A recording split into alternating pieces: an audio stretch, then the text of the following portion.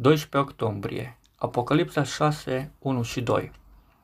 Când a rupt mielul cea dintâi din cele 7 peceți, m-am uitat și am auzit pe una din cele 4 făpturi vii, zicând cu un glas ca de tunet, vino și vezi. M-am uitat și iată că s-a arătat un cal alb. Cel ce sta pe el avea un arc. I s-a dat o cunună și a pornit biruitor ca să biruiască. Călărețul pe calul alb. Între Apocalipsa și Matei 24, 1, de la 1 la 14, există o legătură strânsă. Acolo, ucenicii l-au întrebat pe Domnul lor care va fi semnul revenirii lui și despre împlinirea acestei ere. În primul rând, i-a avertizat cu cuvintele: băgați de seamă să nu vă înșele cineva, fiindcă vor veni mulți în numele meu și vor zice, eu sunt Hristosul, și vor înșela pe mulți. Aceasta mi se pare să fie paralela la călărețul de pe calul alb. Unii au crezut că trebuie privit prin aceasta răspândirea Evangheliei. Ei s-au lăsat iluzionați de culoarea albă călărețului cu călărețul încoronat. Evanghelia însă nu este în Scriptură comparată cu săgeata și arcul, ci prin sabia cu 2 tăișuri, pe când săgețile sunt date în legătură cu cel rău, Efeseni 6 cu 16.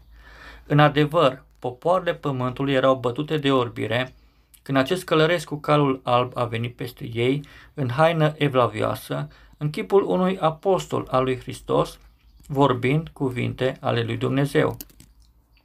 Creștinismul a devenit religie statală. Aceasta a fost deja în anul 325, adică la începutul epocii noastre. Popoarele au fost făcute creștine cu forța. Cine nu se apleca bisericii statului avea de-a face cu torturi și chiar cu rugul. Inchiziția și-a făcut jocul puternic cu adevărații sfinți, care cu sutele de mii trebuiau să moară. În fapt, călărețul de pe calul alb a biruit. Nu a primit numai o coroană obișnuită, ci una triplă.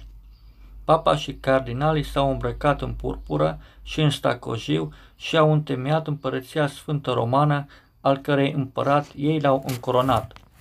Așa s-au împlinit literă cu literă cuvintele lui Isus.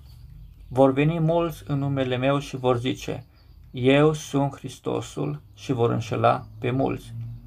Cea mai mare rătăcire în masă a tuturor vremurilor a fost aceasta și ce este mai rău este că aceste mase fanatice încă cred că ei sunt singura biserică care mântuie și ar trebui să nimicească tot ce nu împărtășește credința lor. Slăvit să fie Dumnezeu că nu ne lăsați să ne pierdem, ci prin reformațiunea, prin comunitatea, prin mișcarea botezătorilor și mișcarea Duhului, a lăsat ca biserica lui să biruie. De aceea, haidem să mergem pe acest drum, să înfăptuim reforma de acolo, de unde au lăsat-o primii creștini.